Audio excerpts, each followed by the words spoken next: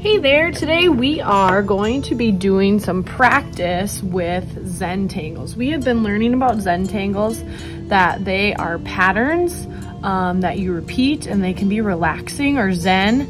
And then the whole point of the Zentangles is not just to have them be patterns, but to have them look like they're tangled and they're 3D and they're all mixed up. So I'm gonna show you a few different techniques on this sheet that you can try with Zentangles. If you don't have this sheet, you could just make your own squares. That's no big deal. So make sure you write your name, and then you're gonna need 3 materials when you're Zentangling. You don't want just one thing when you're Zentangling. To make these patterns look 3D, using multiple materials is the best way to do that. So you will have a pencil, a skinny Sharpie or pen, and then a little bit thicker Sharpie. So most of the time Zentangles are black and white. If you wanted to use color, you could totally do that too. Another thing about Zentangles is that in whatever you're making for a Zentangle artwork, a lot of times it will be broken up. The parts of your artwork will be broken up. And different ways to break up your artwork. One way is wavy. So making just a curvy line to break up part of your artwork. So you'll start with your pencil and you're just gonna break up each of your squares. The next one is curved, so just making kind of like a half circle shape. Closed would mean that you have a full shape like that. So it's closed off, so kind of a loop that we're making there. A more open shape would be something like this. And then a bouncing shape would go from one spot to the other spot. So see how it kind of bounces in and out. And then this one's gonna stay open. So whenever you're Zentangling, be thinking about how you can break up your space. One part of your square will be full of patterns and then the other part will be open. That's one thing you want to keep in mind when you're making a final artwork, is that you don't have to Zentangle the whole thing. It's good to have some spaces that are just white without a pattern, or some spaces that you fill in with black completely too. That will make some contrast. All right, so we're gonna start in our first square with our wavy line, and we're gonna be repeating shapes. This is a great, simple way to start out Zentangling. And when you're practicing with me, don't feel like if you want to do I'm gonna do a triangle for my shape. If there's a different kind of shape you wanna try out, maybe you wanna do a heart, or a rectangle, or a square, or a diamond, you don't have to do the exact same thing that I do. Just be listening to how I'm using the materials and try that out, okay? And you're always welcome to try new things. So I'm actually gonna start with my thicker Sharpie here and make a couple of larger triangles.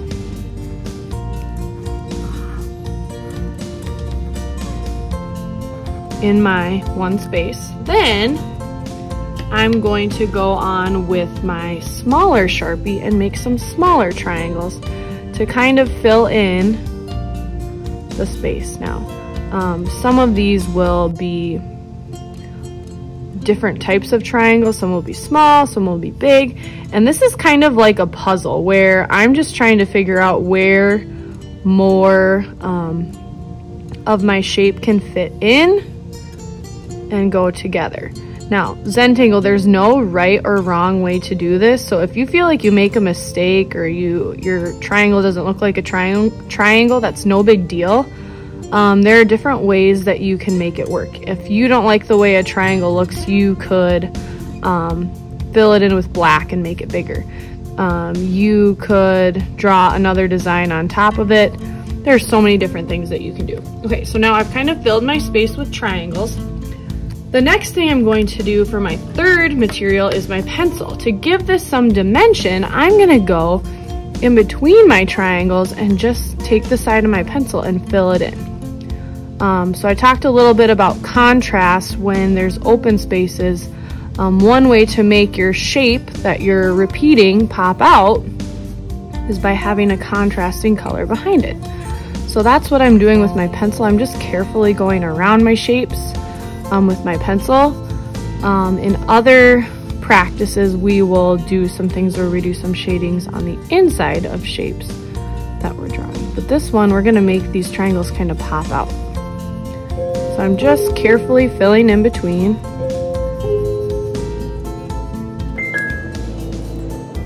And if you wanted to, you could kind of make some darker shading around the outside of some of the bigger triangles if you wanted to really kind of make some of them pop out more than others.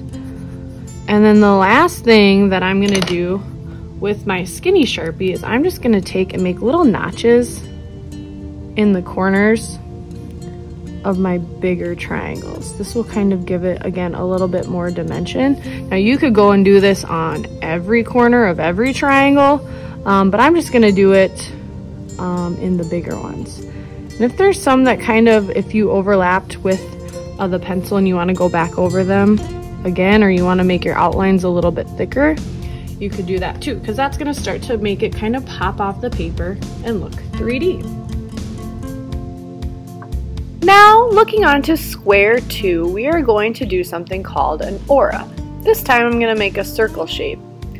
I'm going to use my thicker Sharpie to repeat this circle shape and then also fill it in. When I think of an aura, I think of something that repeats around itself. So like the sun shining is an aura. So what I'm going to do is repeat the shape around it. Now I'm using my skinny Sharpie to repeat this aura.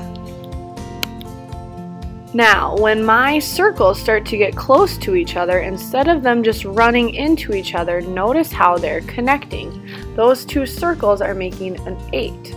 So I'm making my circle go around the aura, but I'm being mindful of the other circles around it too. So once my hand gets out of the way, you'll see how instead of just having the circles overlap or bump into each other, the shapes are starting to connect and everything will come together. You could do this in a completely different way. It's totally up to you how you finish your auras, but an aura is just starting with a shape and then outlining around it. Now what I'm going to do last is I'm going to take my pencil and shade in every other line around these auras. This is going to start to make things pop out and add contrast. So whenever there's a change in value that you can do with your pencil, that will make it contrast and make things pop out.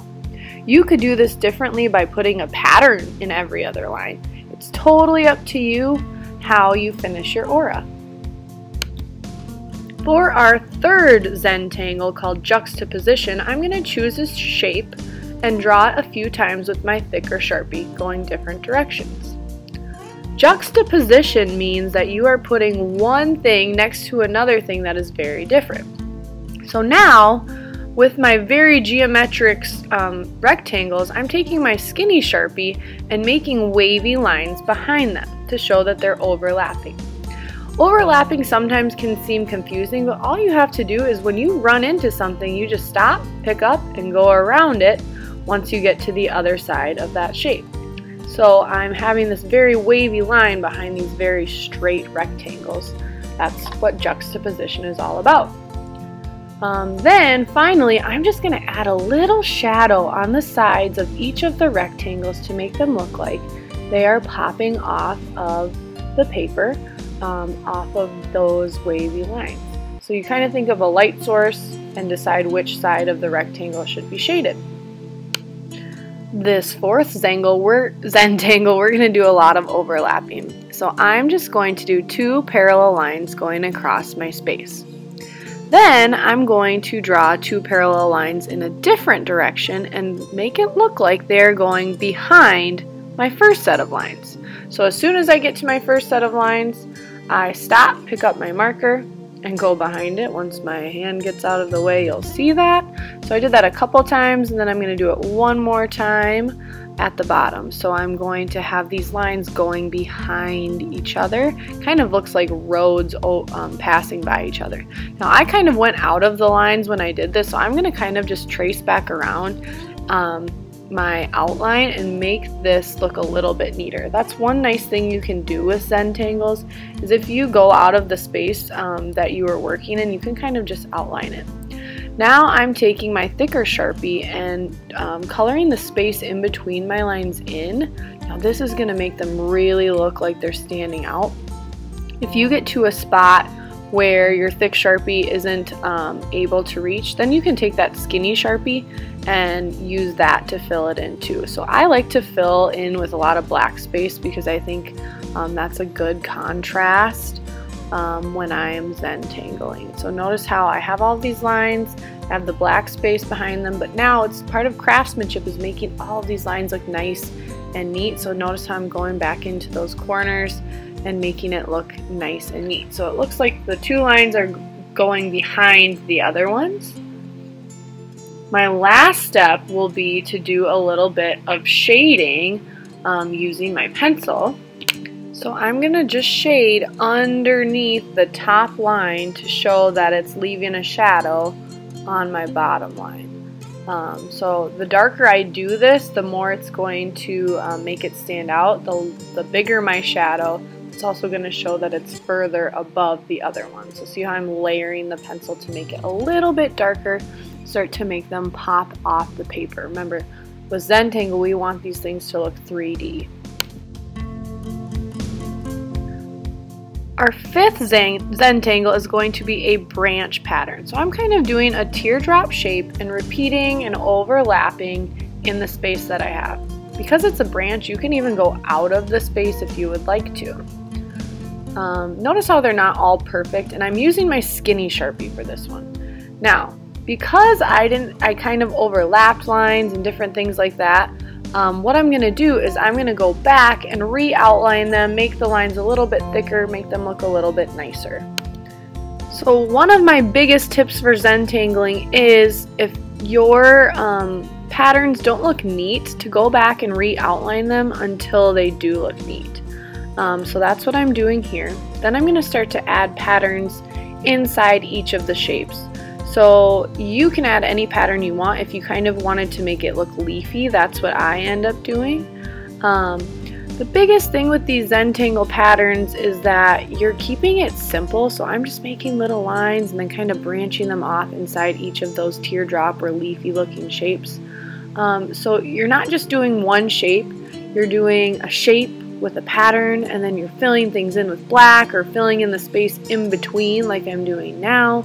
And then you're also using a pencil to get a little bit of extra shading. So at the bases of each of these, I'm adding a little pencil shading, and a fun trick you can do is use your finger to kind of blend that pencil out too, and that again is going to make them look 3D and like they are tangled.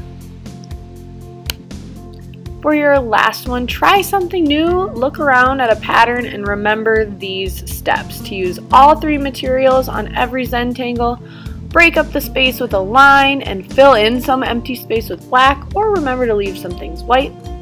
Then you're repeating shapes a lot of times with your thicker Sharpie, adding a pattern or detail behind them with your skinny Sharpie, and then shading things in with a pencil to make them look like they are popping off the paper.